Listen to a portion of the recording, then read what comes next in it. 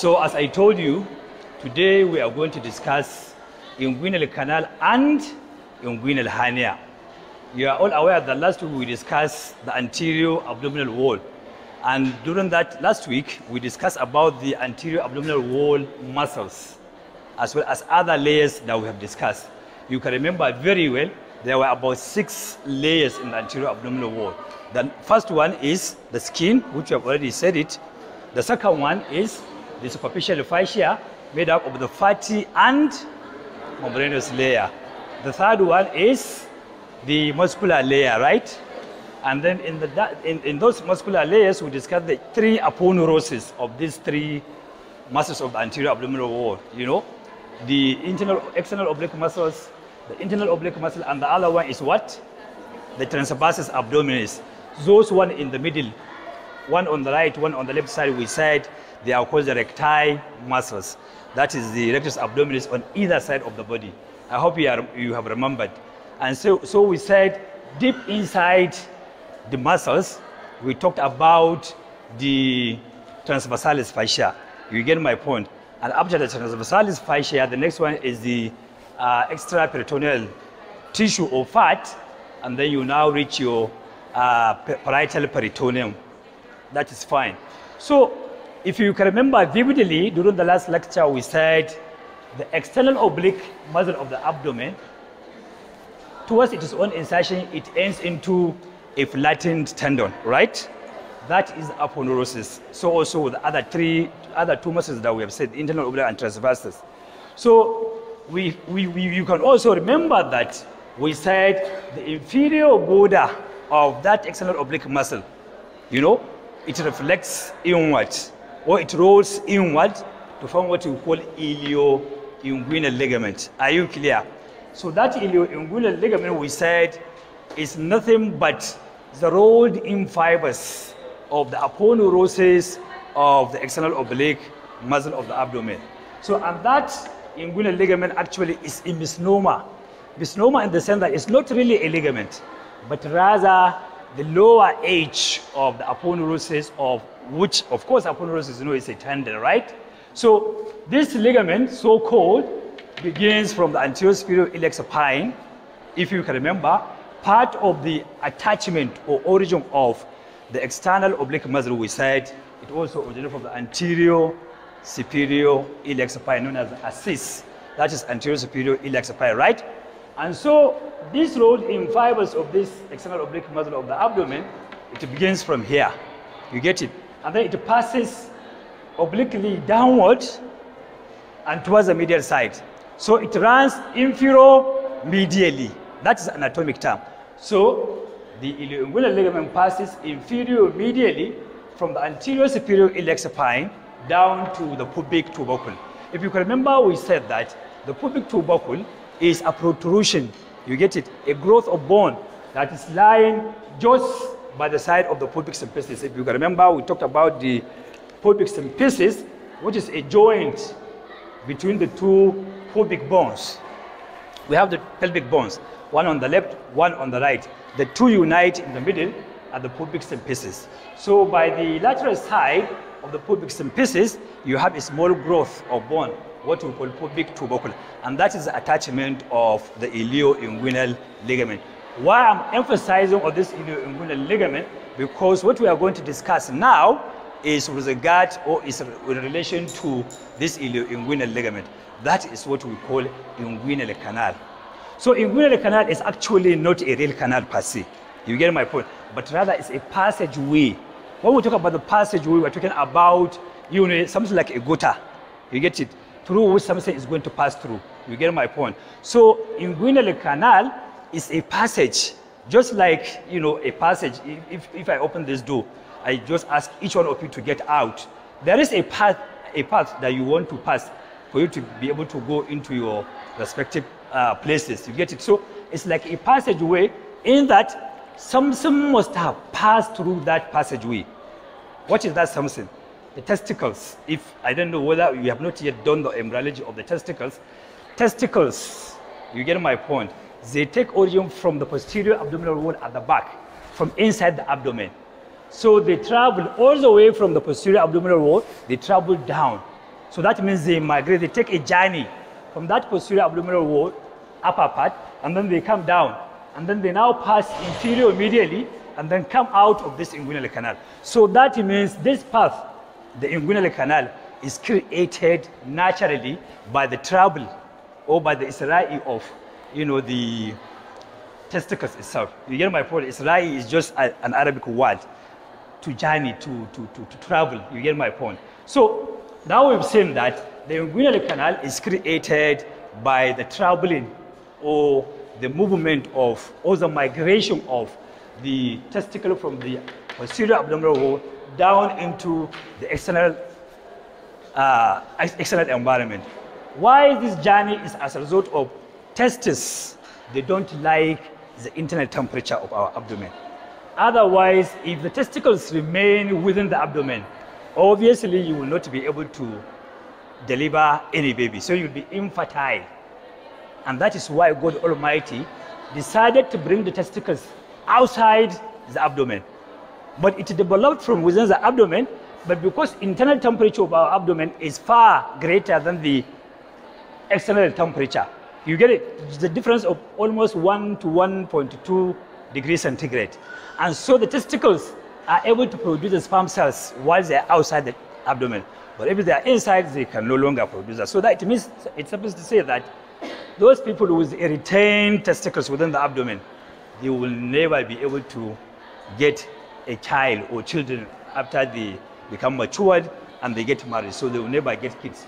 So what is this inguinal canal? We said is an oblique canal that is passing obliquely downward, lying parallel to the medial half of the ilioinguinal ligament. So since we have already discussed the ilioinguinal ligament, if you divide the inguinal ligament into two portions, lateral half and medial half. So the medial half of the ilioinguinal ligament, this inguinal canal lies above and parallel to this medial half of the ilioinguinal ligament. Are you clear? We said the inguinal canal lies above about 0.5 inch. Did you hear what I said? I said the inguinal canal lies 0.5 inch above and parallel to the medial half of the ilioinguinal ligament. That means the ilioinguinal ligament begins at a point what we call mid-inguinal point. And this mid-inguinal point, we said, is a point that is halfway between the ilioinguinal ligament. And that is exactly why you are going to feel what we call a femoral pulse. Femoral pulse, when somebody now is brought to you to the clinic, and probably maybe people are saying that this person is dead. As a doctor, if you want to confirm whether the person is dead or alive, you have to first and foremost check for the pulsation of the arteries. Unfortunately, at times, those arteries in the upper limbs may not likely be felt. Probably that person is fat. But when you now open the trousers or the skirt of that woman or man, you can now put your finger midway between the anterior superior iliac spine. That means you have to find that landmark. You also have to find that landmark of the pubic tubercle. And then midway between, you now put your finger on top of that mid portion. Then if the person is alive, you are going to feel the position of this artery, what we call femoral artery, and with the vein on its own medial side. Sorry, I didn't write it correctly. The femoral vein is supposed to be on this medial side, So now we have this mid-inguinal point whereby you are going to have, the femoral pulsation. So as we now said that the inguinal canal, is a passageway lying above and parallel to the medial half of the inguinal ligament. So it's just like, a rectangular kind of, or a cylindrical kind of, passageway, whereby it has what we call anterior wall, it has a posterior wall, it has a roof, and then it has a floor. You get my point? Just think of this classroom to be like the femoral canal. So this classroom, it has a roof up. It has a floor here where you people are sitting now. And then it has wall on this side. and then it has wall on the other side. But then one will ask now, it has some exit, front exit and the back exit. Unfortunately, here we don't have the back exit. Ideally, if we were to have another exit here, that will serve as the openings of the femoral canal. When we talk about a canal, that means it has some openings, back opening and front opening. So the back opening of the inguinal canal is what we call deep inguinal ring. So deep inguinal ring is the hole where this inguinal canal begins. And this hole, we said it is related to the, mid-inguinal point, about 0.5 inch above the mid-inguinal point. That is where the deep inguinal ring begins. The outer opening of the inguinal canal is what we call external inguinal ring. So we have external inguinal ring that is a deficiency, a defect on the aponeurosis of the external oblique muscle of the abdomen. So we have two rings, but unfortunately, even this external inguinal ring is not really a ring per se, because when you now dissect the abdomen, if you say your dissection, when you now come on the medial aspect of the lower quarter of the external aponeurosis, you are going to see that this opening through which this content of the inguinal canal pass, you are going to see that it is triangular in shape. So that means this opening is not round, it is triangular. You get it? So the sides are thickened. So it means that we have what we call a medial cruise and a lateral cruise of the external inguinal ring, which we said is a misnomer.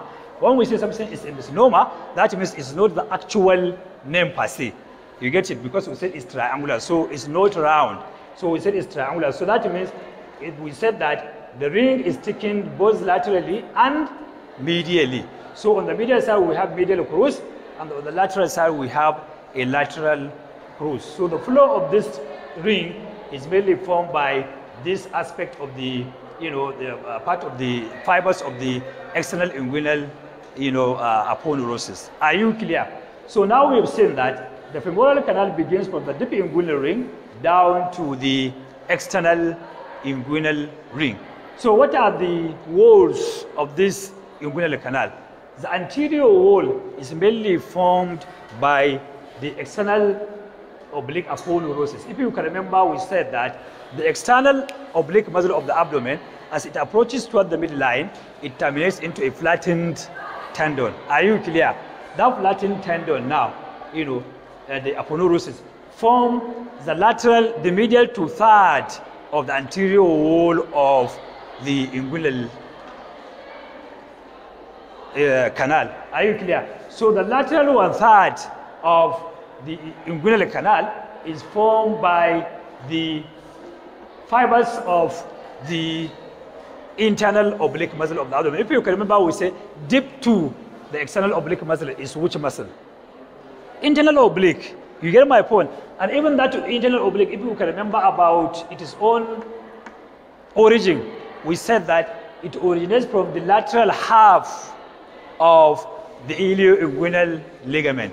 So part of its origin now, as it is going upward and towards the medial side, it also forms lateral one-third of the anterior wall of the inguinal canal, while the medial two-third of the inguinal canal is mainly formed by the external oblique muscle of the abdomen aponeurosis.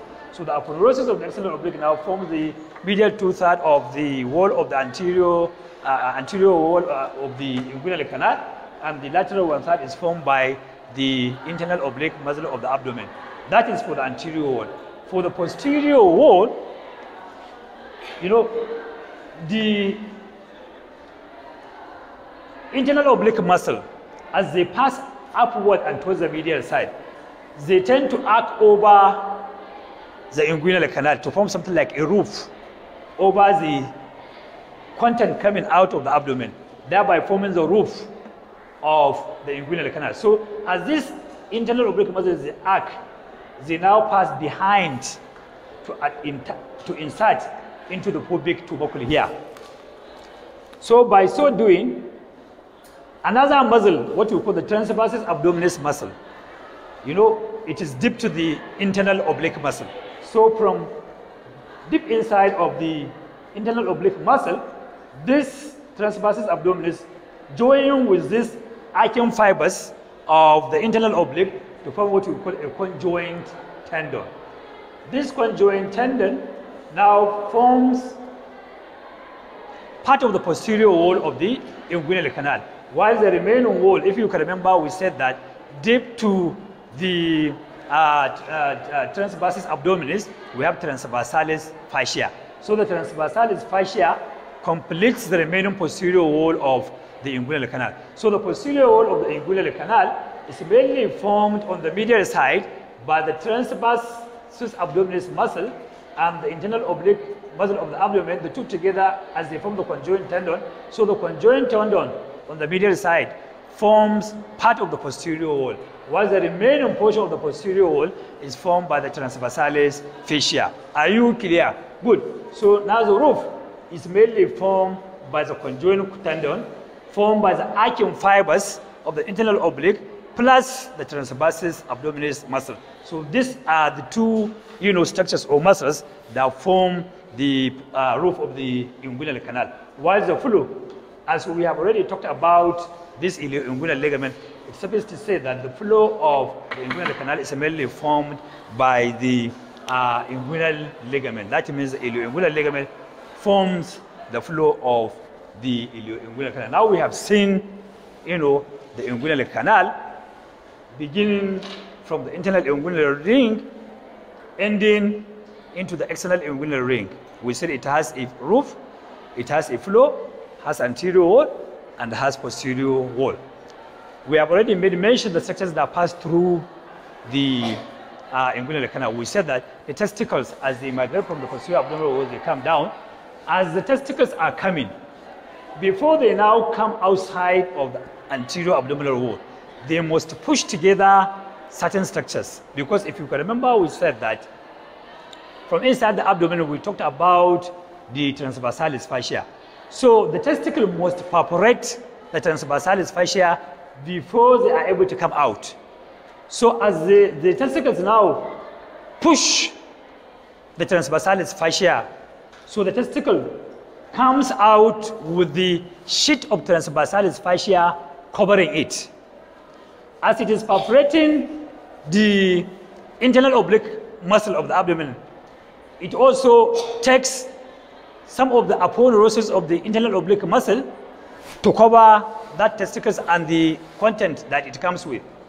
And again, as it is coming out, the aponeuroses of the external oblique muscle also must cover the testicle and the content that it comes with it. So that means the testicles and the structures that follow the testicles, they are going to be covered with 3 layers of membranes.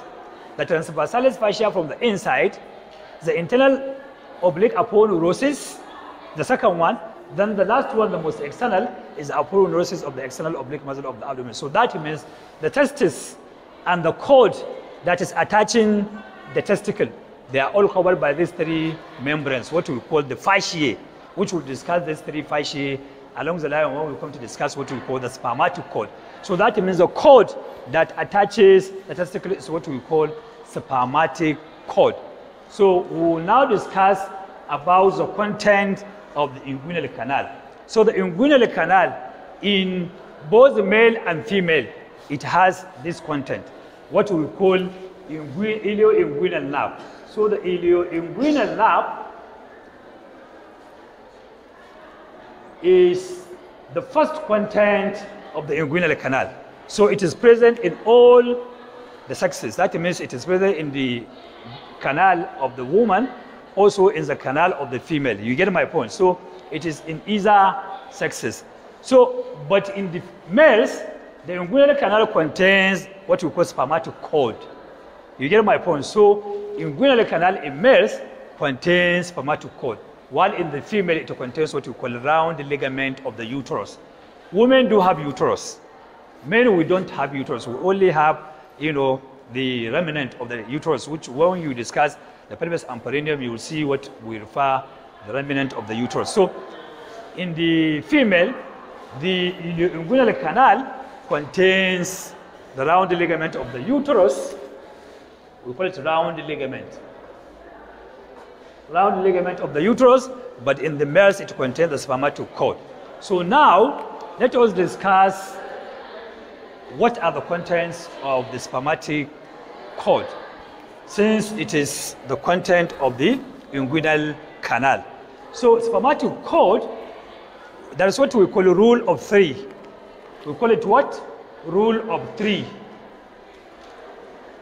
So we said that spermatic cord has three fasciae. As I was describing before, I said that as the testicles now come from the abdomen, they take along with them the transversalis fascia. It takes along with it the aponeurosis of the internal oblique muscle and the aponeurosis of the external oblique muscle. So the deepest covering of the spermatic fascia, which is this one here, is what we call the internal spermatic fascia. So the internal spermatic fascia is derived from the transversalis fascia. As it perforates the internal oblique aponeurosis, the testicles and the spermatic cord, they also take another covering. That covering from the aponeurosis of the internal oblique muscle, it is what we call cremasteric fascia. Are you clear? So this is the second fascia known as cremasteric fascia. But apart from taking the aponeurosis of the internal oblique muscle, some of the fibers of the internal oblique, they also lie along with this fascia. And so that means this cremasteric fascia is plus one muscle, what we call cremasteric muscle. This cremasteric muscle is very important during sexual intercourse because the muscle contracts so that to allow for the testicles to move and what have you. So the cremasteric muscle plus the fascia, they are derived from the internal oblique muscle and its own aponeurosis. The outermost fascia that covers the spermatic cord is from the external oblique aponeurosis, and that is what we call external spermatic fascia. So we have now seen the three fasciae covering the spermatic cord. So we have seen the fasciae. It also contains three arteries. For any structure in the human body, there must be a blood supply. And since we said that the testes now, they develop from the posterior abdominal wall closer to the aorta. So that those testicles now, because they are closer to the aorta, there is an artery coming from the abdominal aorta supplying each of the testicles. And that artery supplying the testes is what we call testicular artery. So there is a testicular artery supplying the testicles, so it follows the testicles. So it is part of the content of the inguinal canal. So if you can remember, I also discussed about the cremasteric muscle or the cremaster muscle. That cremaster muscle, as we said, it is part of the internal oblique muscle of the abdomen. So because the muscle is closer to these branches of this arteries coming from the femoral artery, what we call inferior epigastric artery, it passes superiorly and medially to go up towards the thorax, and then it meets with another artery coming from the thorax. This one below is what we call inferior epigastric artery. So one coming from the thorax is what we call superior epigastric artery. The two anastomoses, at the back of the anterior abdominal wall. We don't care about this for now. What we care now is the inferior epigastric artery. So this inferior epigastric artery gives a branch to the muscles that are arcing over the inguinal canal to give supply to this cremasteric muscle. So the second artery, part of the content of the inguinal canal, apart from the testicular artery, is the cremasteric or cremaster artery to the cremasteric muscle. Are you clear? So also, the testis, it is responsible for the production of sperm cells. After producing the sperm cell, the sperm cells, they now travel through a tube. That tube, we call it vas deferens. The tube that conveys the sperm cells after production from the testicles is what we call vas deferens. And it passes through the inguinal canal, and it also has a blood supply. So the blood supply to that vas deferens comes from a vessel supplying the bladder. You get my point? And that is what we call a branch from the superior vesical artery. So we call it artery to the vas. So the artery, the third artery, is what we call artery to the vas, which is a branch to the superior vesical artery supplying the superior part of the bladder. Are you clear? So we now saw that we have 3 arteries accompanying the, testicle or content of the inguinal canal. Testicular artery from the abdominal aorta, artery to the vas, a branch of the superior vesical artery, and then cremasteric artery, a branch of the inferior vesical artery. So we have now seen the 3 arteries. The 3 veins, that's what we call pompiniform plexus. Pompiniform plexus, there are plexuses of veins around the vas deferens, so that they drain the testicle. They drain the blood around the testicles, and then they go up and unite as what we call the testicular vein. And so we have pompiniform plexus, and then we have vein of the cremaster muscle, and then we have vein of the vas deferens. So that means those veins, their own names are similar to the arteries of the spermatic cord. The only difference is with this pompiniform plexus. If you like, you can also say testicular vein, if you cannot remember the pompiniform plexus. So we have now seen that it has 3 fasciae, 3 arteries, 3 veins, and then 3 nerves. So there are also 3 nerves among the content of the inguinal canal. So what are these nerves? There is now what we call sympathetic nerves. For each blood vessels in our own human body, wherever you see blood vessels, there must be some nerves, to the vessels. Those vessels are the sympathetic nerves.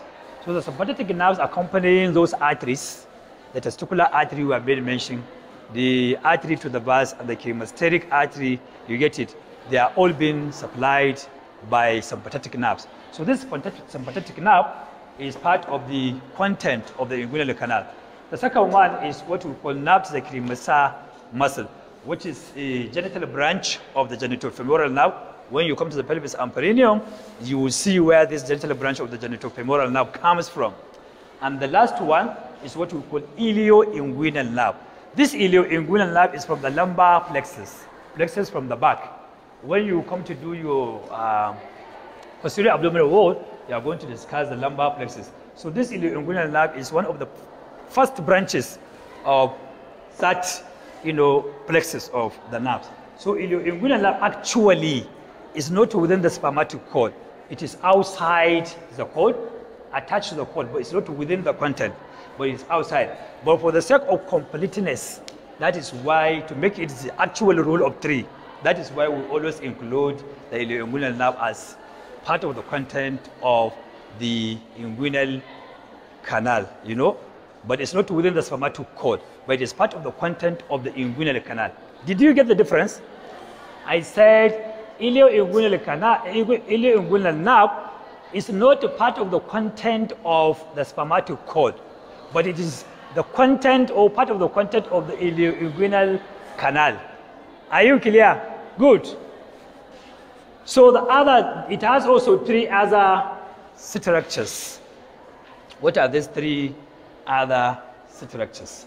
The 3 other structures here, we have what we call the vas deferens. We have already discussed about the vas deferens, which is a tube conveying the cells that are being produced by the testicles. Are you all clear? So once the testis, if this is the testis now, produces the sperm cells inside. So the sperm cells, they traveled through the vas deferens, and the sperm cells, they pass through the inguinal canal. You get it? They pass through the inguinal canal, and then they enter into the penis. The penis is outside, so it passes into the penis. Are you clear? Good. So we have now seen that. Apart from the vas deferens being part of the 3 other structures, the second one is the lymphatics. You see, most of the structures in our body, with some few exceptions in the human body, they have been drained by lymphatics, lymphatic vessels. And so we have lymph vessels also draining the content of the spermatic cord. So the last one is what we call patent processes vaginalis. Patent processes vaginalis, for people who have a retained processes vaginalis, part of the embryonic, cavity coming, through the ilioinguinal canal. For those that have that, so they have the third other structures with regard to the content of the ilioinguinal canal. So you have about 15 contents of the inguinal canal, 14 of the spermatic cord. So that means spermatic cord has 14 contents. The inguinal canal has 15. Are you clear?